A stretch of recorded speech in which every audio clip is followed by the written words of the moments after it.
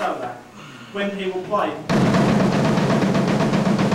And obviously, that's the first thing you can play when you get on a double pedal. Tends to be. But it's nice again if you apply the molar technique to the feet.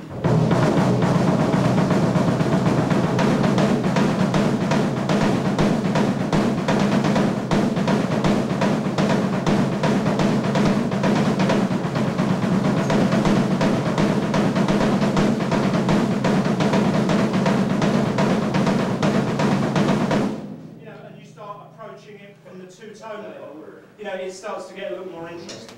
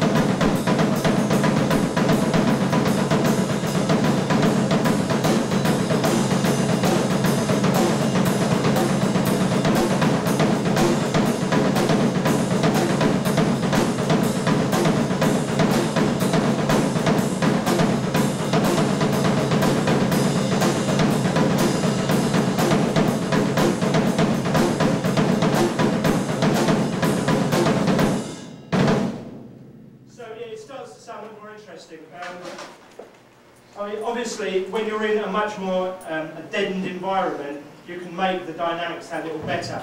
Obviously, you can hear it sounds so loud.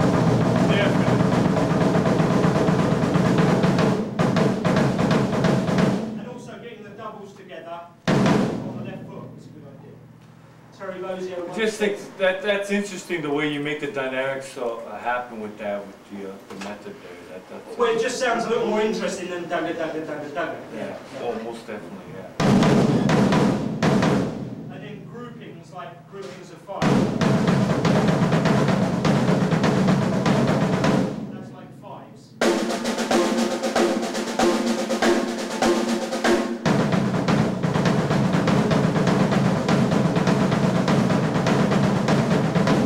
And then like doing the paradiddles.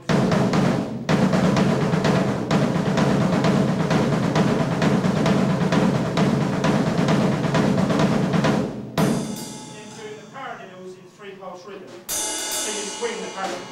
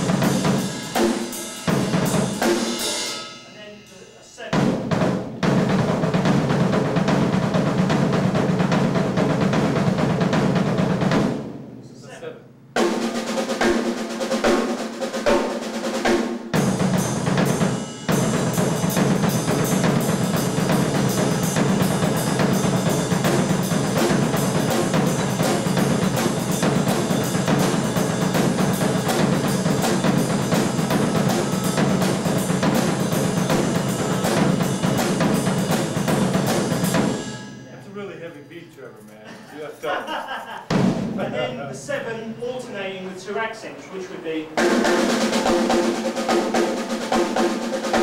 put that in 3 pulse rhythm.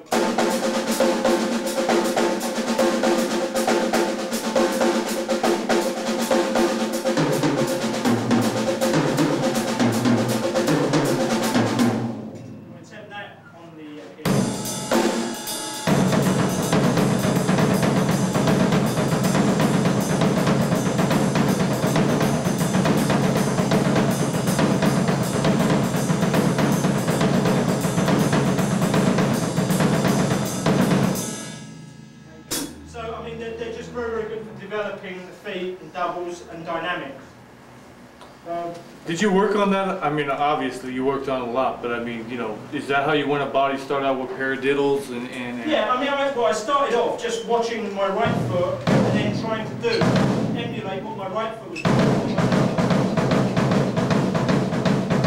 And then, you know, like practicing, like I've come up with hundreds of exercises to help it.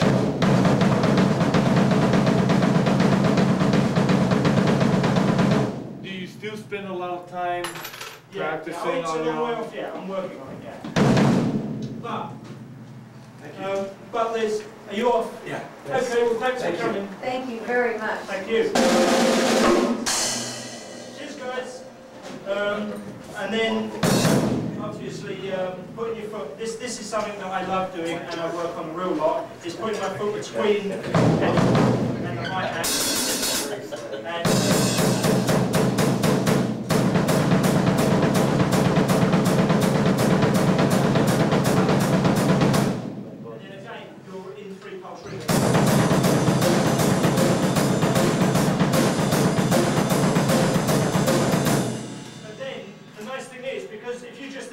string of 16th notes when you're playing a 3-pulse rhythm, it's very, very easy to swing in and out of 4-pulse. So you're playing a string of 16th notes and you're downbeating with a hi-hat so the ear can hear.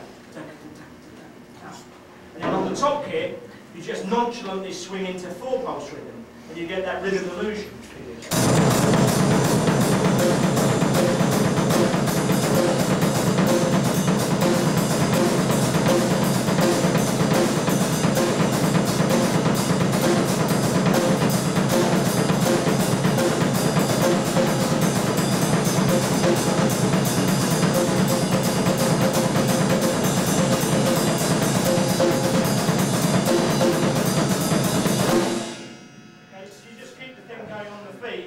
Basically, you put anything you like over the top. So you start creating rhythms over the top of the 3.